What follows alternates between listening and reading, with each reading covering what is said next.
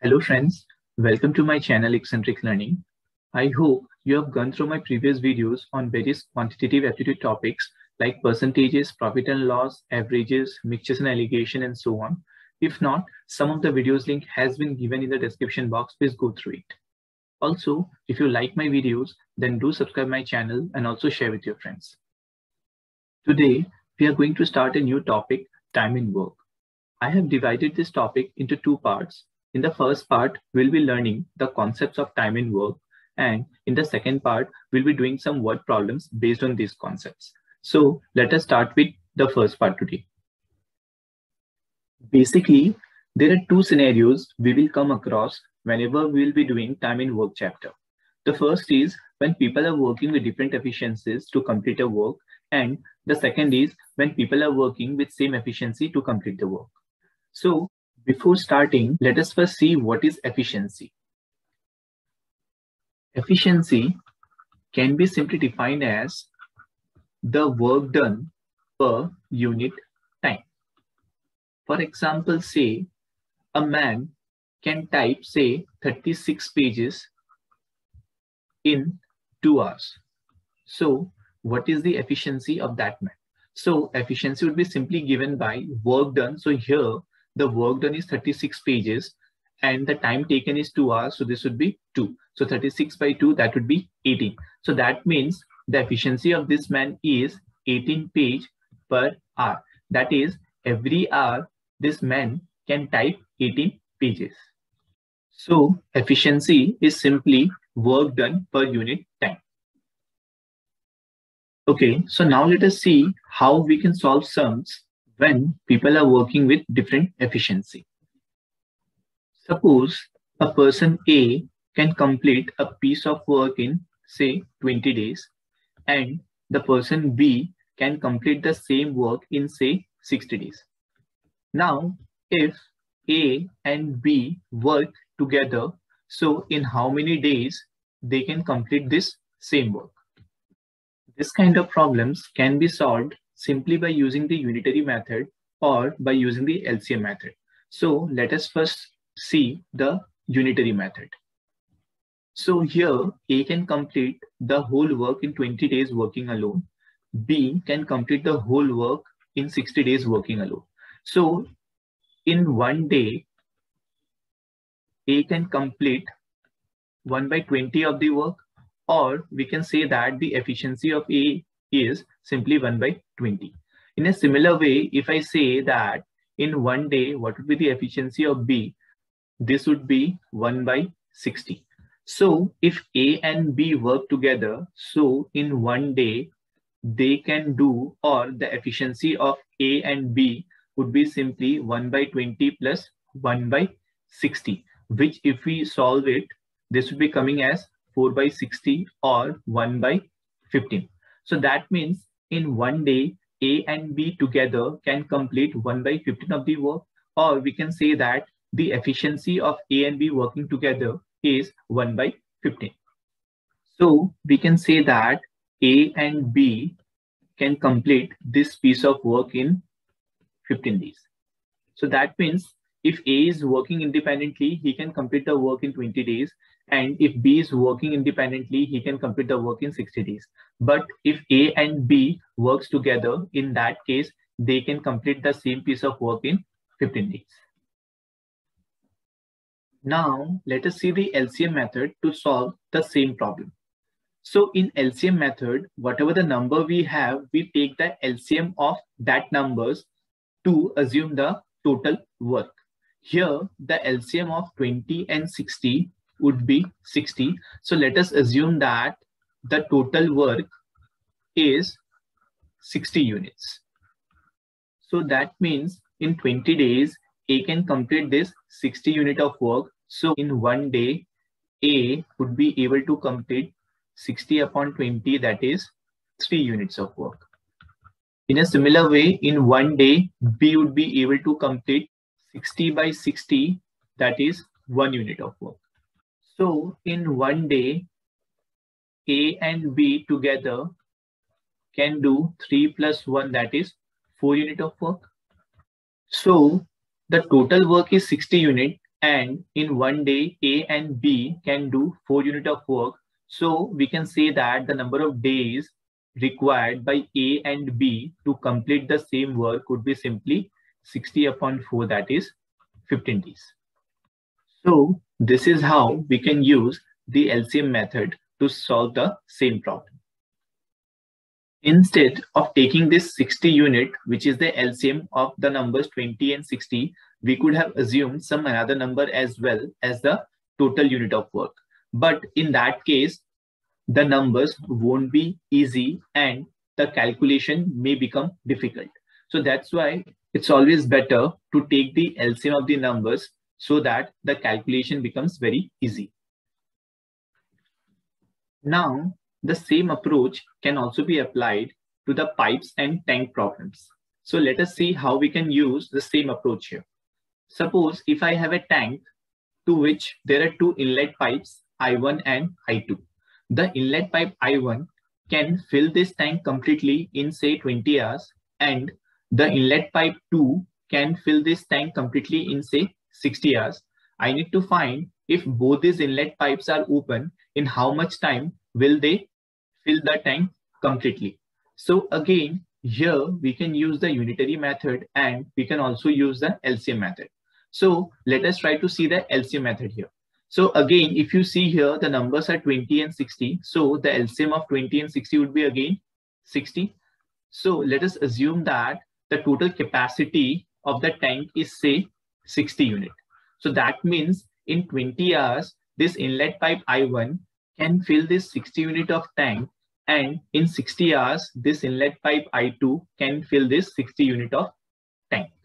So in a similar way, in 1 hour, the inlet pipe I1 can fill 60 by 20, that is 3 unit of the tank, and in 1 hour, the inlet pipe I2 can fill 60 upon 60, that is 1 unit of the tank. So if both these inlet pipes are open, in that case, they would be filling 3 plus 1, that is 4 unit of the tank. So to fill this 60 unit, the time taken would be simply 60 by 4, that is 15 hours. So we can see how the same approach can be applied to the pipes and tank problem. Just one thing we need to be careful about. Instead of this inlet pipe, if there would have been an outlet pipe, in that case, instead of adding these units, we need to subtract those units. For example, say this inlet pipe 2 is not the inlet pipe, but say the outlet pipe, that is O1. So that means this pipe is draining the tank, that is taking out water from the tank.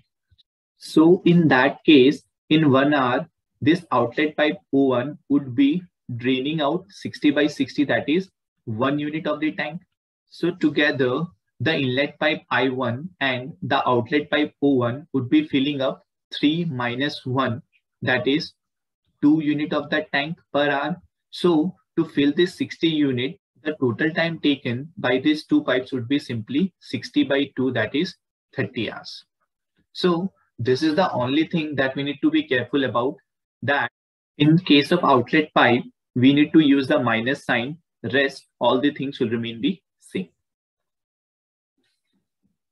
Okay, so now let us see how we can approach if people are working with the same efficiency.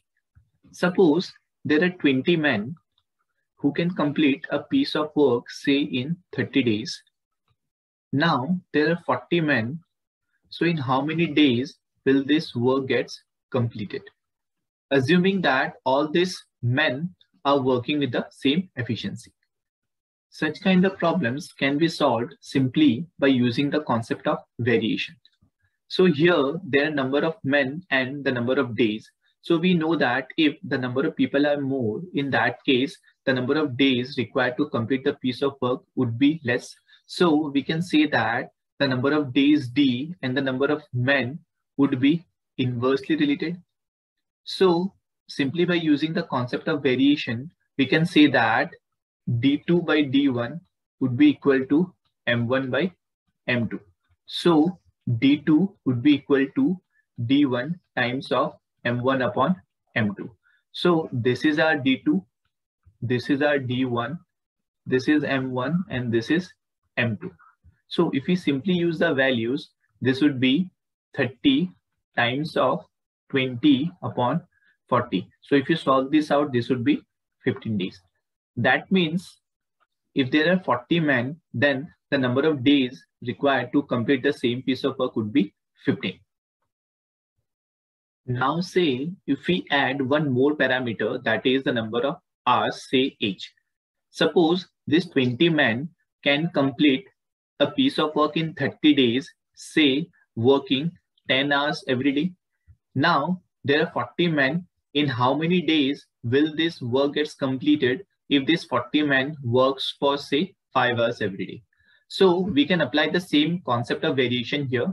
I know that the number of days would be related inversely to the number of people, that is the number of men here. And we can also say that the number of days would be related inversely to the number of hours, as if people are working for more number of hours, in that case, the work would be completed in less number of days.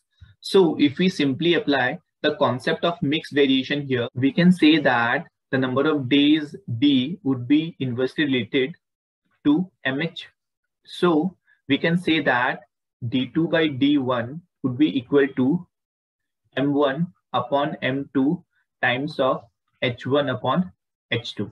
So D2 can be written as D1 times of M1 by M2 times of H1 by H2. Now simply if we use the values, this would be 30 times of 20 upon 40 times of 10 upon 5. So if you solve this out, this would be 30 days. That is, if the number of men gets doubled and if the number of time reduced to half, in that case, the number of days required to complete the same piece of work will remain the same. Now, I can add some more variables like efficiency, work, etc. And we can apply the same approach to find the number of days. But every time we need to frame this mixed variation to find the number of days. So instead of doing this, we can apply one shorter way to reach to the final answer. So instead of writing all this, we can simply write the variables that we need to find. In this case, I need to find the number of days. So let us assume it to be D.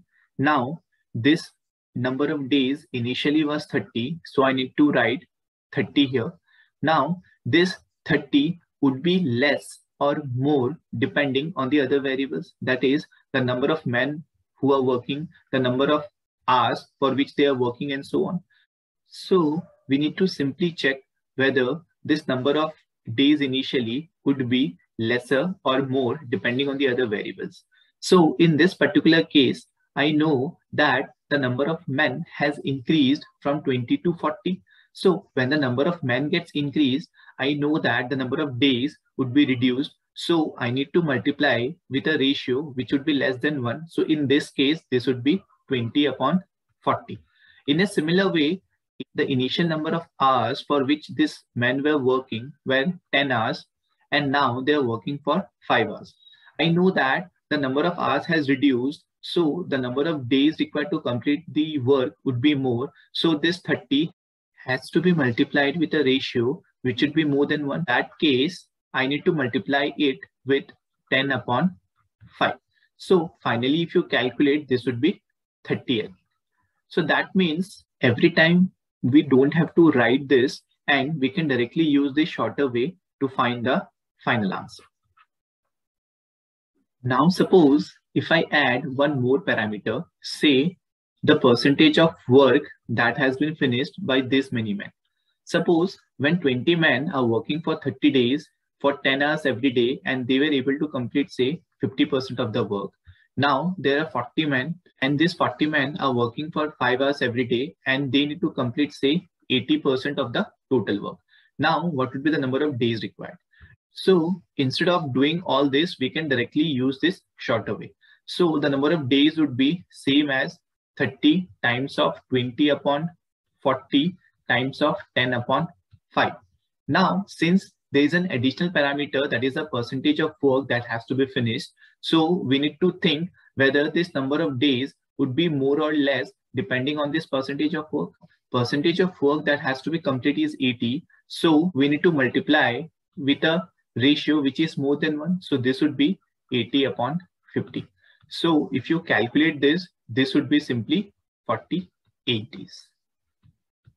So we can see how we can apply this approach to n number of variables to reach to the answers in a very efficient way. So in this video, we have seen the concepts of time and work and what kind of problems we can expect in this chapter. So I hope you have learned something in today's video, but if you have any confusion, you can watch the video again, and still if you have any doubts, you can put it in the comment box. I will try to answer each one of your queries. So if you like my videos, then do subscribe my channel and also share with your friends. I'll see you all in my next video. Till then, keep learning, keep sharing, and keep growing. Thank you.